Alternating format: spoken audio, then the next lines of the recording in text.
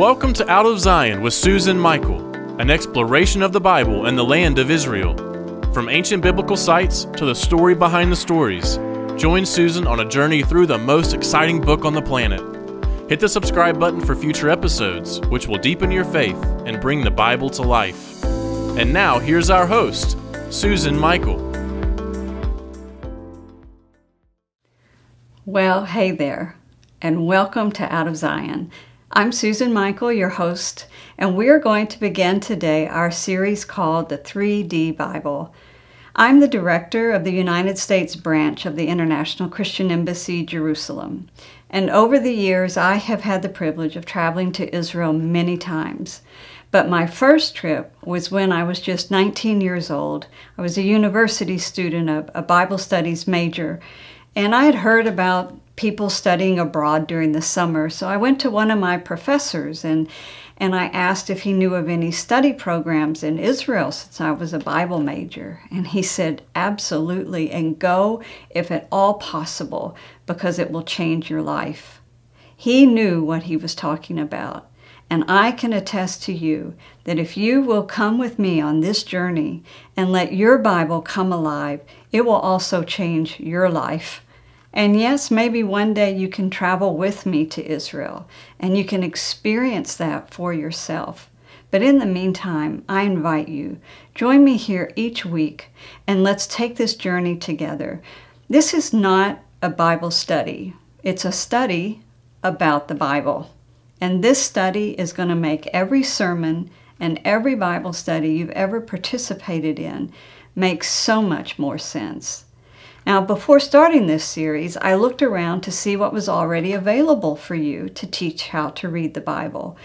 And I ordered a number of books and I looked at YouTube videos, and what I found is that most of them started at about a 3rd grade level, maybe a 5th grade level, but none of them actually taught you how to read. They didn't teach the ABCs that you get in the 1st grade. So what I want to do is I want to teach you the ABCs. And then as you progress through your education of the Word of God throughout your life, you're going to understand what it is that you're reading, and you're going to have that wonderful experience of your Bible coming alive. So in this series, we're going to talk about how to read the Bible, the land and people of the Bible. Should we read the Old Testament? Proof that the Bible is true, and what does this all mean for you? But before we start, let's talk about you. I imagine that I have both believers and non-believers that are listening today, and maybe even some pastors and some church leaders. For those of you who may not be a believer, you may have some doubts, you may have lots of questions. I want you to know you should feel free to ask any questions. There are no wrong questions. A wrong question is a question that's not sincere. So if you really want to know the truth, then this is the right place for you. And for you that are believers, and you may go to church regularly, but yet you didn't grow up in Sunday school. And in fact, today you're growing up in a society that is post-Christian and moving quickly to being anti-Christian. A lot of accusations are thrown at Christianity, there's especially at evangelical Christianity and at the Bible. So you've just got questions. I'm so glad that you're here. This is a safe place for you. Together, let's find the answers to your questions. And to the pastors and the leaders that may be listening, well, I'm humbled that you're here, but let's learn together how to make the Bible come alive for our congregants and our members. Let's learn how to teach the ABCs and build a firm foundation for future generations. And to all of you, please give me feedback, make comments, send in your questions, and I will try to answer them in future episodes. So let's get started with our first question. Why study the Bible? I mean, you may be thinking, why does it matter? Or you may be saying, I go to church every Sunday, I listen to the sermon, why do I need to study? Great question. So let me be very biblical here and answer your question with a few questions of my own. Well, do you want to understand the universe and the purpose of life? Do you want to understand your purpose in life? Do you want to know God better? Do you want to have more power, His power in your life? Well, then this is the place to be. The point is this, that the Bible contains everything you need to know to live your life. Psalm 119:105 says, "Your word is a lamp unto my feet and a light to my path." A few verses later, the psalmist says, "I love your commandments more than gold." Wow, more than gold. That's how valuable this book is, and the words of wisdom that are in it. But the Bible is more than just a book that's going to give you knowledge or even spiritual insights. It's a book that's inspired by the Holy Spirit. And as you spend time in its pages, you're actually fellowshipping with the Lord. And you're making yourself available to Him to work in your heart, to speak to you about your life, and to give you direction. You know, when I was 16 years old, and I didn't even know the Lord yet, really, but He was beginning to work in my life, and I was a bit curious. And so I went to the pastor of our church, and I asked if he knew of a Bible that was in a more modern translation that was easier to read and easier to understand. And so he recommended one, and I bought it. It was just a New Testament. And a few weeks later, a friend of mine asked if I could fill in for her at work while she went on a 2-week vacation. And she was working at the local YMCA. She was managing the gymnasium there. So it was a small town, a small Y, and a small gym. And but her job was to just be there, so if someone came in to use the equipment in the gymnasium, that she would oversee it, make sure they used it properly and they were safe. Well, I filled in for her, and there was really not much to do. Very few people used the gym, and if they did, it was only for about 10 minutes. So I brought this New Testament to work, and over the next 2 weeks, I read the entire New Testament. And I will tell you, when I put that book down, there was a power at work in my life that just had not been there before. I knew it, I felt it, and I just had an inner resolve. This was the direction that I needed to go in. Within a month from that, at a church service, I then gave my life to the Lord. And there's no looking back. But I remember very, very vividly that after 2 weeks of spending time in the Word of God, fellowshipping with Him in that Word, that I was a stronger person. I was a different person. But don't take my word for it. Find out for yourself. So take this journey with me, and I promise you, you will never be the same. Now, along those lines, another reason to read your Bible is the whole person concept. Now, you might be saying, what is that? Well, I went to a Christian university, and it was really founded upon this concept of the whole person, and it was found in 1 Thessalonians 5:23. Let me read that scripture to you. It says, "Now may the God of peace Himself sanctify you completely, and may your whole spirit, soul, and body be preserved until His coming of the Lord Jesus Christ." Now, what I want you to take from this is spirit, soul, and body. We are a tripart being. We're not just a body. We're not just a spirit. We have a spirit, we have a soul, which is your mind and your emotions, and we have a body. And they all need to be tended to be a whole, healthy person. You know, we understand the concept of taking care of our body. We have to feed our body, we have to take care of it, we have to exercise it and keep it strong in order to stay healthy. So here I was in university, and we were feeding our minds every day. And so the university said, while you're building your mind and you're building your intellect, do not neglect your body. And therefore, they had a mandatory exercise requirement. Yes, we had to exercise every week and report on it, and it was the best thing. It was really wonderful. But they also said, don't neglect your spirit. So they had chapel services and worship services and Bible studies. And after 4 years of hearing this concept over and over, spirit, soul, and body, it built such a great, firm foundation in my life of that understanding. Don't neglect your spirit while you're building your mind, while you're exercising and feeding your body. Don't neglect your spirit. So how do you feed your spirit? But by spending time in the Word of God, letting that Spirit speak to you, direct you, and then going forth and living your life in the power of the Spirit. So, last reason to read the Bible. We've talked about the spirit, soul, and body. We've talked about that it's a spiritual book. We've talked about the knowledge that you're going to gain. But honestly, the Bible is such an amazing and unique book. It's all in a league of its own. I call it the most exciting book on the planet. I mean, what other book, has 66 different books in it, written by 40 different people over a period of like 1,500 years, that it all comes together as one narrative.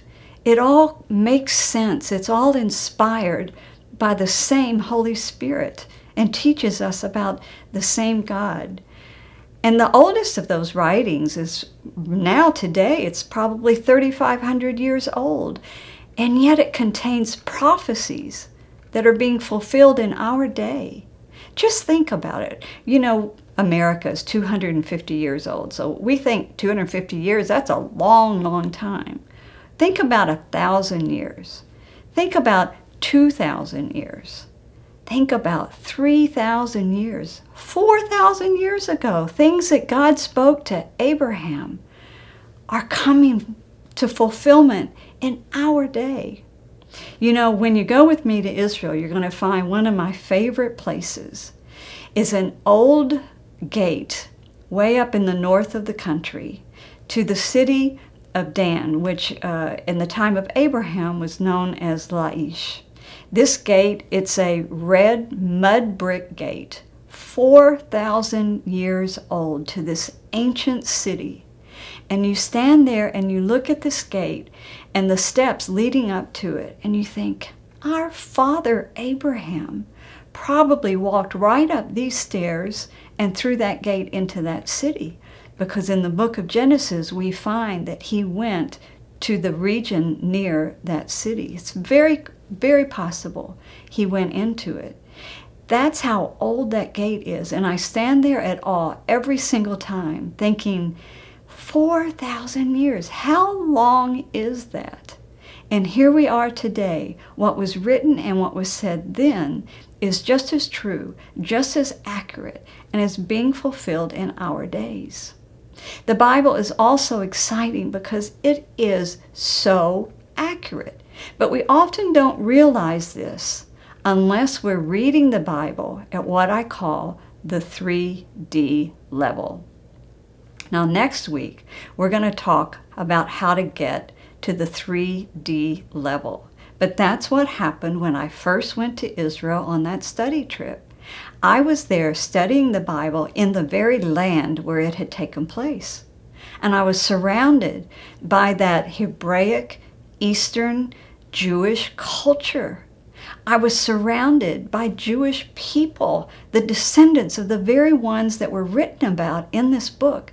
The book stood up. It took on flesh and bones. It was about real people and real places. It's not made up stories. It's not mythology just to give you some moral to the story. It is absolutely true and it is absolutely accurate. And you realize that when you're reading it at the 3D level. We're going to talk more next week about how to get to that 3D level.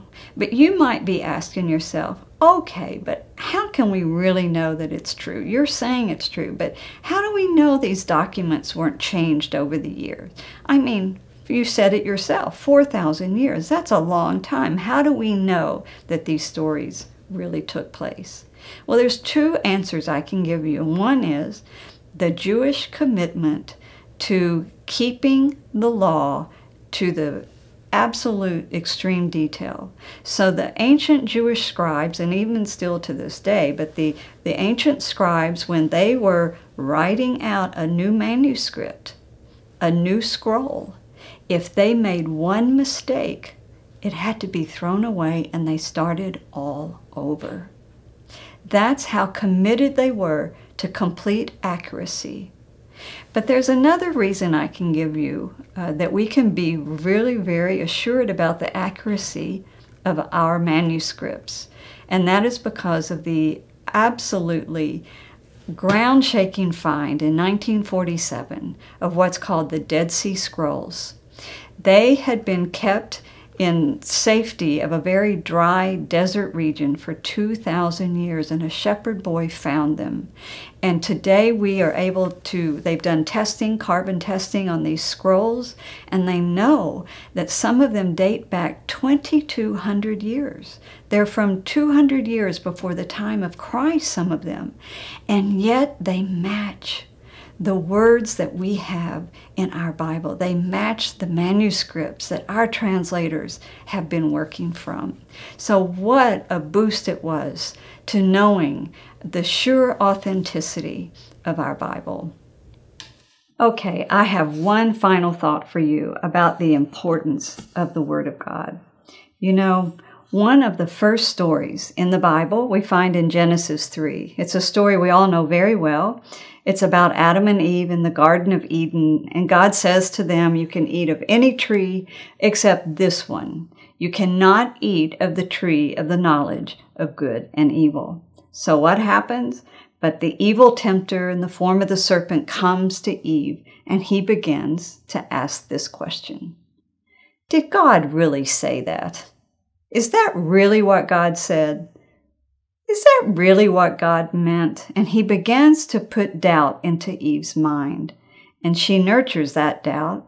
And before you know it, she's also doubting whether God really meant that or said it. He must not have really meant it. She eats from the tree. We know the rest of the story.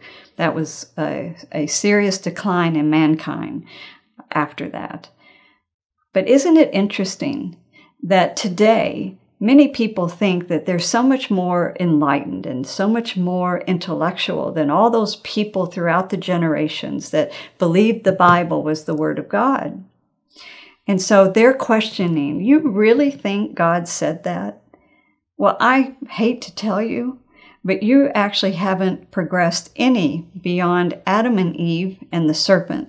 That question, and that has been around from beginning, and it's intended to trip up mankind and to draw us away from the Word of God because it is so powerful in our lives. You know, I tell you that story because I want you to, if you go to the end of the Bible, of the Christian Bible, the book of Revelation, we find in Revelation 19 that the Word of God is victorious. It describes Christ's return on a white horse, victorious, and it says that his name is the Word of God. So the Bible begins with this question, is this really what God said? And it ends with proof of the power of the Word of God and that it is true and it's victorious. Wow. Now that's a story worth reading. You know, the Word is living and breathing. And I want you to imagine for a minute this book, just as when we talk about Jesus. Jesus was fully human and he was fully divine at the same time. This Bible is fully human. It was written by men. It was written by human beings. It's written in their words. It was written from their thoughts. It was written with their pen or spoken by their mouth. It's fully human. But yet it was inspired by the Holy Spirit, and therefore it's infused with the Holy Spirit.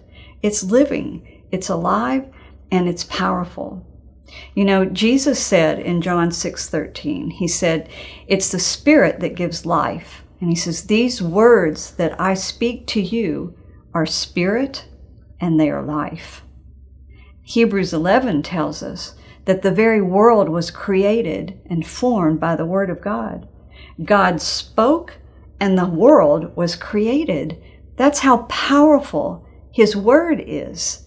It's a part of Him going forth. So that's why we need to spend time in this book, letting it infuse our lives with His Spirit and with His power. We will never be the same. So I ask you to join me next week. We're going to talk about how to read the Bible. So be sure and subscribe to the Out of Zion podcast or on YouTube so that you can join us again here next week. And until then, may God bless. We hope you have enjoyed this episode of Out of Zion with Susan Michael. Be sure to subscribe to Out of Zion now on Apple Podcasts, cpnshows.com, YouTube, or wherever you like to listen and learn. Out of Zion with Susan Michael is a production of ICEJ USA, all rights reserved.